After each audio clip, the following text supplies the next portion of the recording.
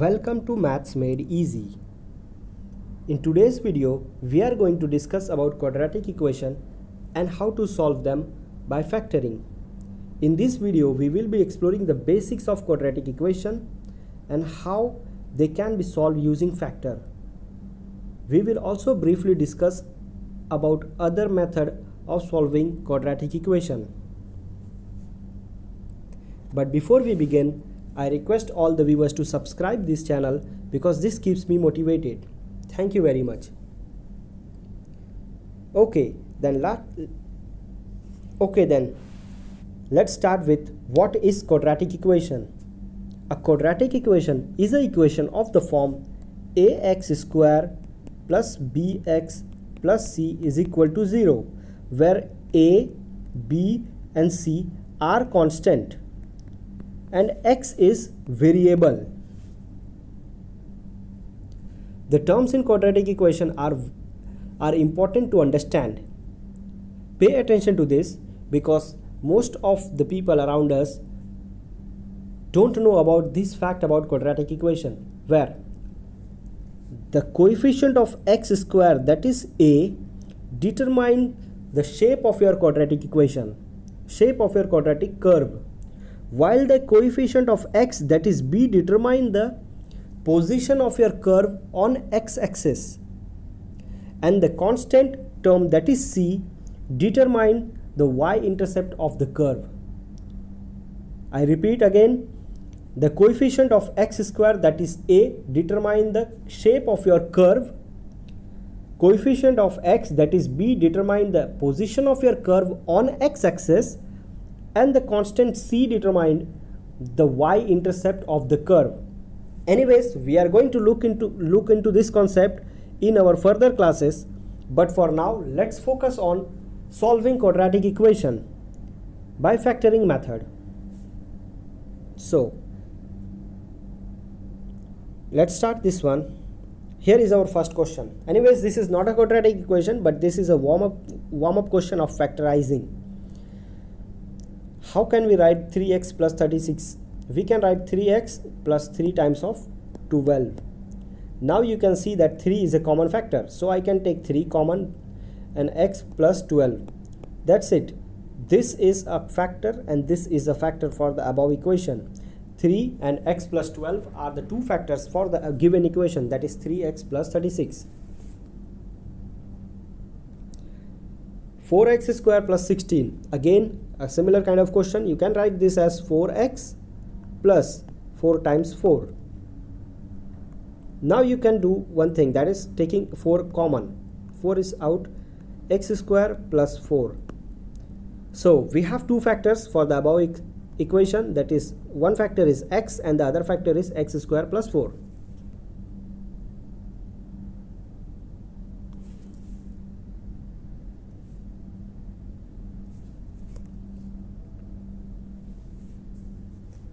Okay, from here we start the core concept of factoring. X square minus 14x minus 40.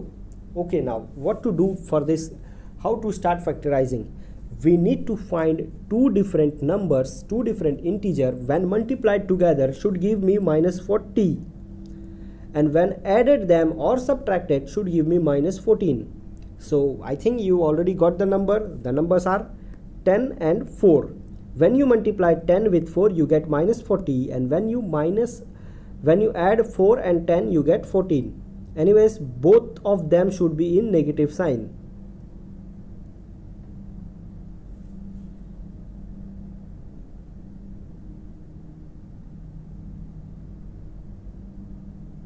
So I will write them as x square minus 10x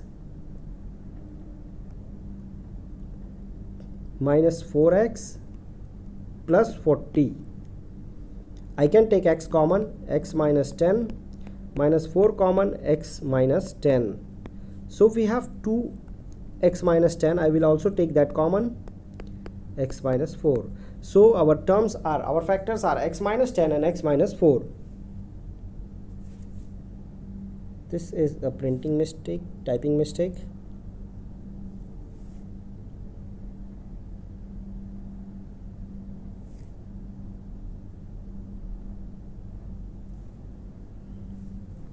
Okay, now let's see the other one. A similar kind of question. Again, you need to find two terms when multiplied together should give me 12, that is minus 12, and when added or subtracted should give me 4. Please try to figure out the numbers. The numbers are 6 and 2. 6 times 2 is minus 12, minus 6 and plus 2. Or something, just play around with the signs, you will easily figure out. 6 times 2 is 12 and 6 minus 2 is 4. So we will be writing as x square plus 6x minus 2x minus 12. Because plus 6 minus 2 will give me plus 4 and plus 6 into minus 2 will give me minus 12. Now I can take x common from here and 2 common from here. So we have x plus 6 minus 2 x plus 6. X plus 6 is a common factor in both the term. So I will be taking that out.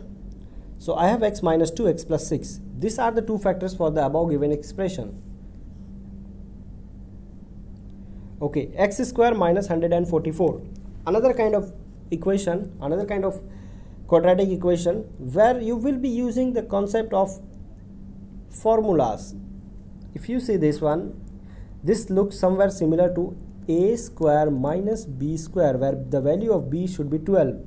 So I can write this as x square minus 12 square. Now it can be written as x minus 12 and x plus 12.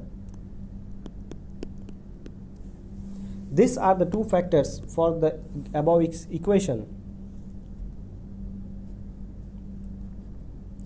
X square minus 16. I believe you are able to solve this now, so I am going to skip this one. Similarly, 81x square minus 49 can be written as 9x square minus 7 the whole square. Now you know what to do with this. I'm going to skip this. Okay, quite tricky but not that. 50x square minus 72. What I can do is I can take 2 common. 25x square minus 36. Now you can solve this by using this concept, because I can write 2 times 5x square minus 6 square. Now this looks like a square minus b square, where you can apply the formula of a square minus b square, that is a minus b into a plus b. So I am going to skip this one also. Now we have another very important question. 2x cube minus 16x square minus 18x. You can see that x is common factor. You can also see that 2 is also a common factor if you can visualize it. So I will be taking 2x as common. I have x square left minus, since I took 2 common from here, so I am left with 8x, and I have also taken 2x common from here, so I am left with 9. Now you know what to do with this, because you have to find a number when multiplied together should give me minus 9 and added or subtracted should give me 8. So the numbers are 9 ones are 9, because when 9 minus 1 gives me 8 and 9 times 1 gives me 9. Here minus 9 plus 1. I can take x common from these two terms and plus 1 common from these two terms. So this bracket, when you see carefully, x minus 9 is a common factor. You can also take this out. So what is left with us is 2x, x minus 9 and x plus 1. These three terms are the factor of the above equation. 2x, x minus 9 and x plus 1. Similarly here, not so similarly, but it's okay. 4x square plus 17x minus 15. Now here comes another idea in factorizing. Okay, before we used to find a number in that gives, when multiplied should give me 15 and added or subtracted should give me 17, but here we have 4. You should always keep in mind that when always we are multiplying the coefficient of x square with constant. In previous questions also we have done like this. I want you to see that.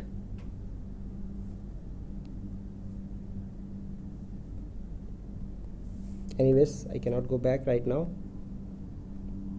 So what it actually means, we are always multiplying the constant term with the coefficient of x square. but in previous questions there was nothing in here, so it means we are multiplying with 1. But for now we have 4 here. 4 times 15, that is 60. So our question is shifted to this one. We have to find a number when multiplied together should give me 60 and added or subtracted should give me 17. So the numbers are 20 and 3. 20 times 3 is equal to 60. 20 minus 3 is 17. Remember that there is 4 here and it's not 15. 4 times 15, that is 60. So we are looking for 60. Now after taking x plus 5 common, we have 4x minus 3, x plus 5, 2 factors. 8x square minus 15x plus 2. You can do it in the similar way. Minus 8x should be multiplied by 2, and then you will be finding a number that should give me minus 16, and when added or subtracted together should give me minus 15. You can do one more thing. Just multiply the entire equation with minus, so your question will be little easier. But even if you do not multiply, it is going to be the same. You can do it. Now we have another question. X cube minus 3x square plus 5x minus 15. Very simple. Take x square common from here. If you take x square common, you are left with x minus 3. If you take plus 5 common, you are left with x minus 3. What after that? X minus 3 and x square plus 5. That's it. This is our factor for the above question. Now again here you can take r common and 5 common. From here you can take 3 common. That's it.